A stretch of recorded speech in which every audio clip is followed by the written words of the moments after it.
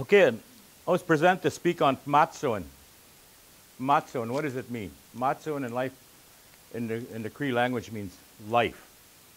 Now that's a very, very broad term, Matsoen. And if we just go back in time a bit, I spent a lot of time with my grandparents growing up.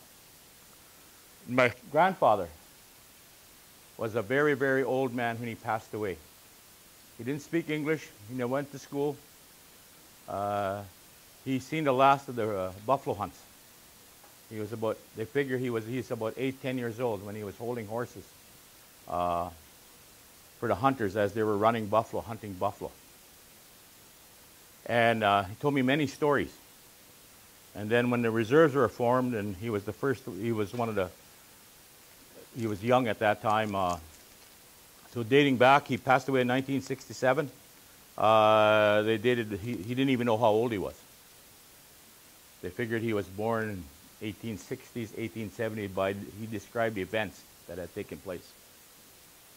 So in understanding that, he come to explain a lot of things to me and told me a lot of stories about Matsoen. And today, when we look at Matsoen as life,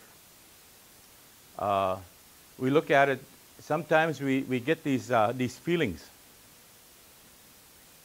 How can we honor our culture and our spiritual belief in the modern day world? How can we make it work for us as individuals? How can we make it work for us as a group, as a community, as a First Nation, to make it work? We had an economy way back, my grandfather said. We had an economy. Before signing of treaty, we had an economy that flourished. We had an economy that everyone benefited from it. And when we have that, when everyone benefits from it, everyone benefits from Matsoen, of life. So, so when in this modern day world, there's a lot of we need to find our place of where we fit in and how we accept it. And yet still be proud of who we are. When we first started, I asked each and every one of you your name and where you're from. We must always stand up as an individual and say who we are and where we're from. To be proud of that. That is Matsoen. And to accept each other. That is Matsoen. That is life. So a lot of times in this modern day world, we're being torn apart. Our families are being torn apart. Our communities are being torn apart. In this modern day world of how do we make a living? How do we take that step forward for Matsoen, not only for ourselves, but for our families, our communities, our First Nations?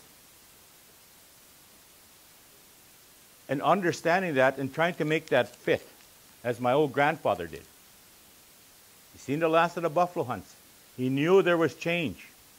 He knew that when they were put on the reserves, their whole life started to change. There's one thing we have to really look at is culture is forever evolving. Language is forever evolving. And if we don't keep up with it or try to understand it, we might have problems within ourselves. I hear a lot of elders saying, we shouldn't be doing this. And some elders are saying, yes, we should be doing this. So sometimes there's a division in ideas and thoughts. But we have to take a step back and look at it and examine it. Where do I fit in? Where does my family fit in? Where does my community fit in? And I've done that. I've been involved in businesses. I had some businesses when I was younger. I started businesses, I sold them. For what? For a profit. But I made sure that all along the way, I had taken care of many people in terms of my family. So a lot of times, where do we draw the line with profit? How do we look at it? I just erased a lot of notes on this board.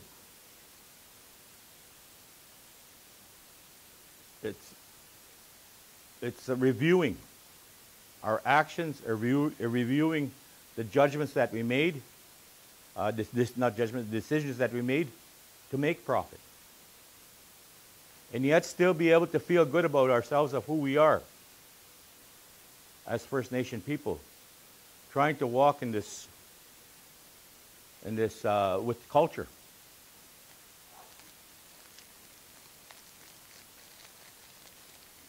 I'm one of the very lucky ones.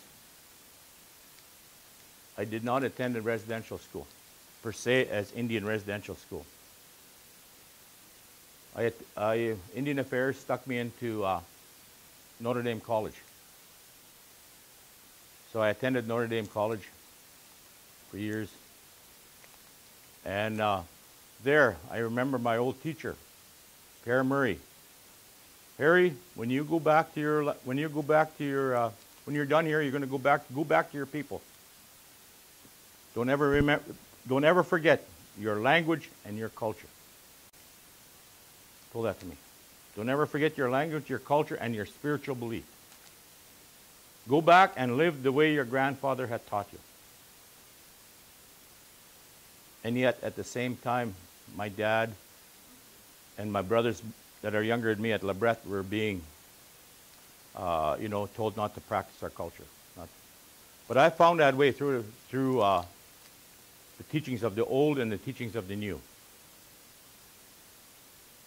When I got out of Notre Dame College, I worked out. I went and got some experience in work, in life, in different things, and I started my own businesses. I had a trucking firm. It was my last business that I sold. I had a welding shop that I started on the reserve, on Pie Pot, with one welder. Employed 4 people. And at the end, I sold all my rights to 2 of my employees, and they continued on. But I made sure that I always followed culture. One of the things that I did was always honor this. I always honored tobacco, because in the economic development world, people are being developed, things are being developed. Everything starts from Mother Earth. Everything. No matter what we look at, no matter where we go, no matter what venture we're in, starts with Mother Earth. All economic development ventures come from Mother Earth. And just think about it. Where is this? What is this made of? Where does plastic come from? Byproduct of oil. That's the steel leg. Where does that come from? Mother Earth. Particle of grandfather rock. Made up of grandfather rock. And we can go on and on and on. So how do we manage this? That we can feel good and make money at it? Well, this class is telling you, this class is teaching you how to keep a ledger, how to do your books, how to budget. And today, we're going to chat about life. We're going to talk about life. How do I fit in Matsuin? How do I fit in life? I didn't expect to be here for a couple hours, but they tell me I'm here for 2 hours. So after about an hour, we'll take a break. You don't have to do all 2 No, hours. We'll take a break after a couple hours. One of the things that I follow and that guide me and guide my decisions in this time is, if we just use that medicine wheel concept, and it's only a concept. If it's me and our grandparents and everybody we visualize, we think differently when we see things. Like we have 4 parts: our spiritual entity, our mental, our emotions, and our physical. Well, when I was growing up, my grandmother talked about all these things. And she came one day because my grandmother used to teach Cree at the First Nations University. She was one of the first Cree teachers here. And she came back and said, this is the concept that and it works for us. So this is an individual. Everyone's made up of this. So now there's another one, and we all know that too. And this is us and our community, our family, and there's 4 that we got to try and balance.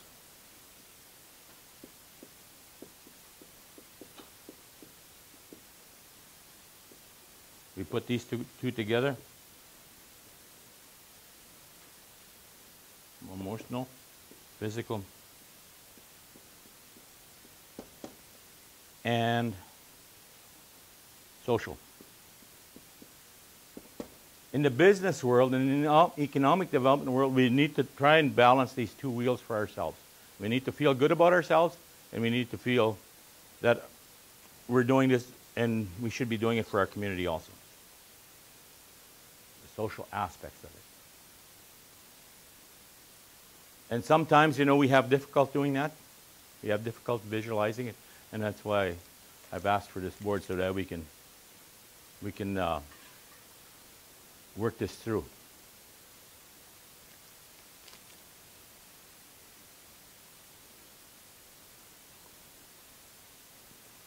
And things evolve, as I said. Culture evolves. Languages evolve. Time evolves. It's forever moving ahead. Forever moving ahead. At one time, when we were here, in my grandfather's time, and many of our grandfathers, your grandfathers, when we were here in this land with just our own people, our culture still evolved at that time, because we developed trade routes between different groups of people, between different bands. We developed trade routes. We developed and we shared our products. So it's no different what we're doing now than our grandparents did, because we're all doing it for Pamatsu, and we're all doing it for life. We're all doing it to sustain life with our families and our communities.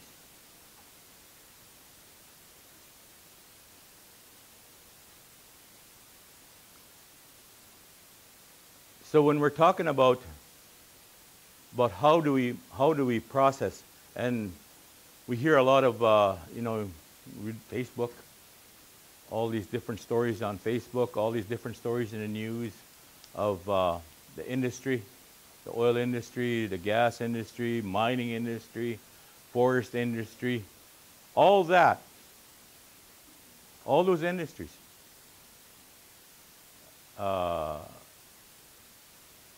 Affects us. Everything starts from Mother Earth.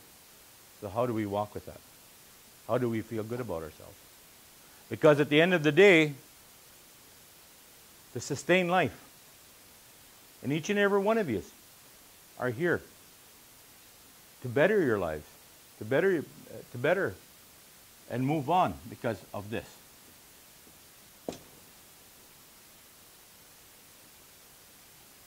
This is what drives the world. At one time, we didn't use money. We traded, we bartered. When we had extra, we would help those that are less fortunate. But when we had extra, we'd also trade for things that we needed. So anyway, it was still a product that could be bought and sold.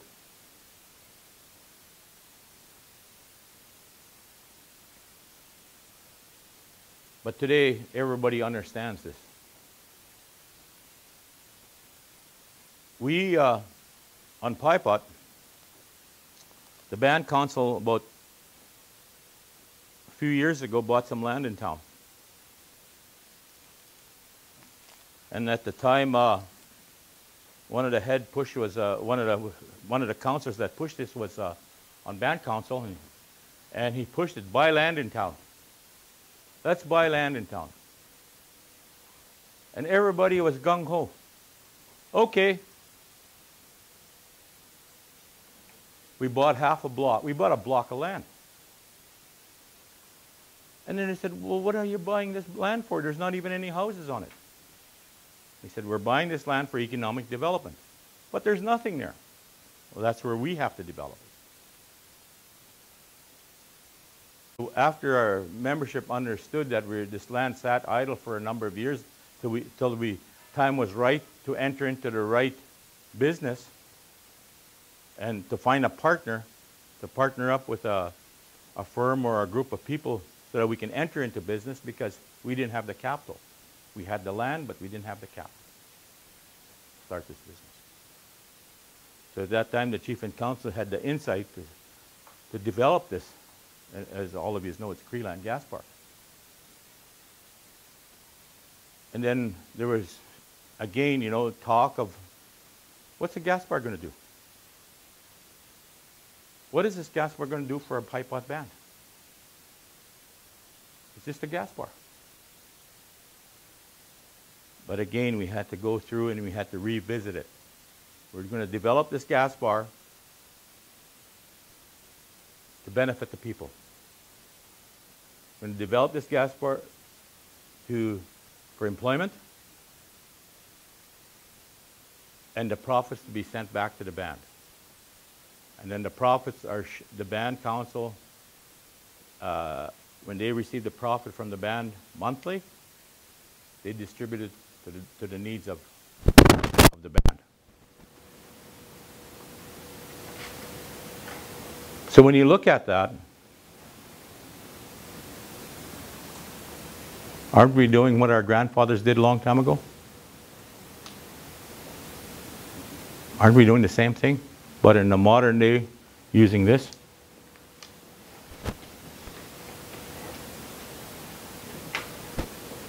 And at times, we have to sit back and we really have to look at this. Because when you look at it, is it culture? It's culture in the strongest sense.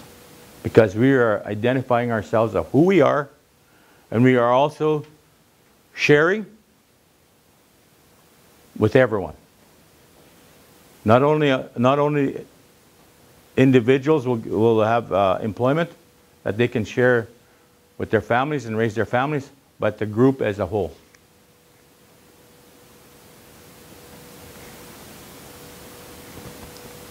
So that, and along the way there's many stumbling blocks. There's many things that come your way that try to trip you up. But wherever there's a way, you can always overcome it. If there's something that blocks you, you can always figure it out and overcome it. And how do we do that? We sit together, we talk about it, but most of all, we incorporate our prayer in it. We incorporate our prayer, we incorporate our beliefs in it. That we're not going to the extreme. We're making a life for people. We're giving people a chance to make a life for themselves, to feel good about themselves, and for the band to benefit. And to give you an example how we share that, some of the profits that are shared, that's sent back to the band. The chief and council and look at they have different budgets. Hot lunch program at the school for all the kids. Because a lot of our elders haven't worked per se as to earn a pension. A lot of them are seasonal workers, never got to work. All the elders' power bills are paid, not power bills, all the elders get 65 and over get $300 a month for 4 months, 5 months of the year to help offset the electrical costs, electric heat. Things like this are shared. People like this benefit. That's how we can feel good about it, if we're sharing. When I was in business, I shared it with my family. I shared it with my family. I employed 4 people.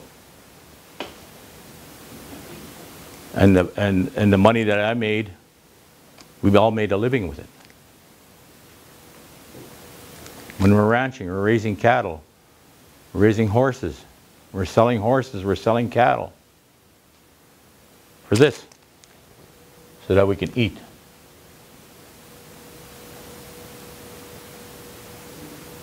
So where do we draw this line sometimes? All this talk on TV. All what's happening down to our relatives in the States. Where do we draw the line? We have to feel good when we make our own decision. We have some of our band members have contracts at K+S, along with a few of your bands. That's possible because things were put in place. When that mine was first started, it was started with a culture, with a feast. Nobody knows that.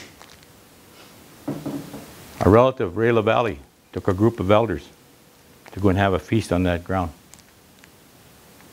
For no accidents to happen. For people to make a living. For people to seek matsuing. For life. So when we are in this, we also have to always put back. We have to put things back. We cannot continuously take. We need to put things back. That's where we run into problems if we don't put things back. And our culture dictates that to us. When you take things, you put things back. Mother Earth gives us a living from the petroleum and from the gas we sell, the oil we sell, the bread we sell, the food we sell, all comes from Mother Earth.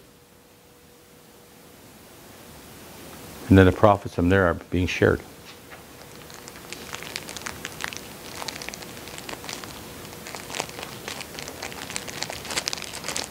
Is there any question? Any questions? Looking for to keep this moving on. Well, yes, Sean. We're having trouble seeing the whiteboard. Is there any way Yep. the connection can zoom in? I can zoom in just a second. I do have a question. When you talk about, because we've been talking about finding ventures that don't impact, but as you point out, we need oil if we're going to have plastic. We need, for potash is a non-renewable resource. It takes, Right. How do we give back then? How does the giving back process work? I guess the giving back process is, what we're doing is we're taking all these products that we believe is from Mother Earth, right? So what we do is we give back